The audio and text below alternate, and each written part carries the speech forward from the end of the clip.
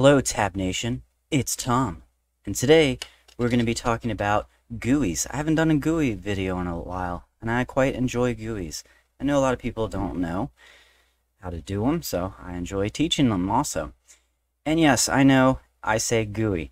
A lot of people do say that.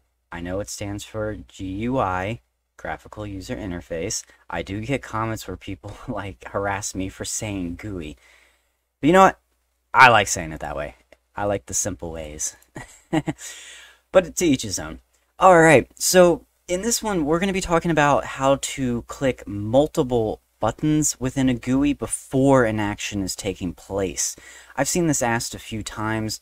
I've never personally had to ever have the need for this, but I figured we would do something kind of like, let's say you're in a restaurant and you're working on an order. You know, you click the soda button. Okay, that's been done. You click the hot dog button. That's been done. Now let's click the fries button. That's been done. Oh, all three buttons have been pressed now. Complete order. So something like that. You'll see it in action after I go through the code and kind of explain how I made this work. So yeah, let's take a look at the code, shall we? Global button equals in. I just put in for like not complete. You can be, whatever you want.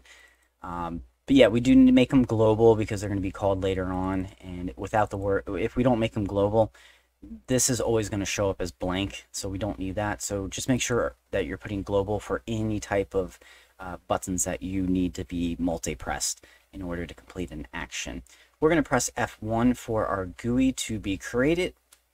And I've done videos on showing you how to create a GUI.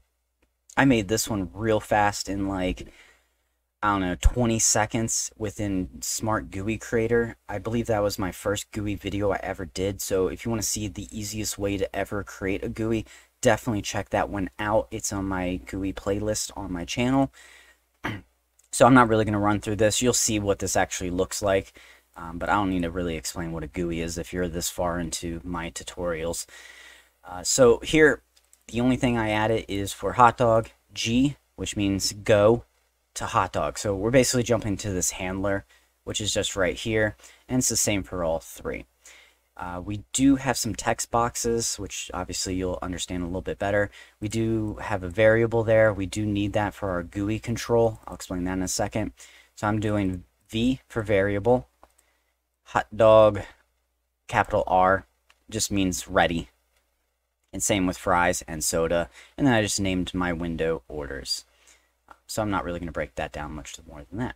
So when I click that hot dog button, meaning I just finished creating a hot dog for the client, I'm going to jump here. I'm going to do GUI control, and that basically means make a change within my GUI. So what are we doing? Well, we want to change that variable hot dog R, like we saw up here.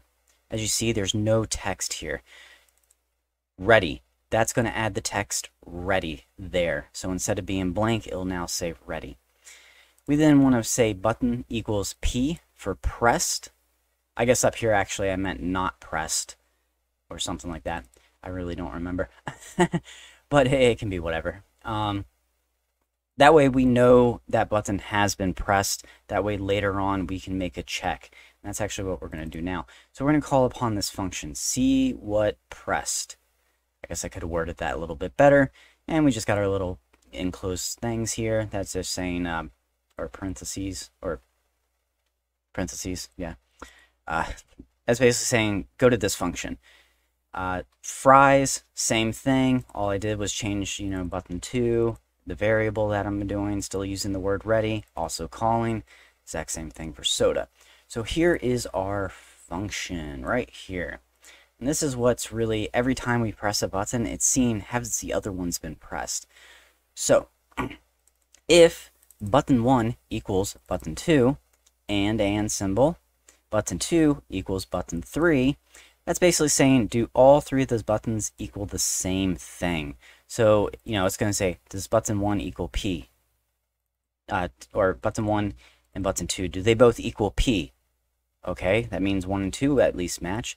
Well, now let's also check button 2 and 3. So you're kind of doing like an overlay there.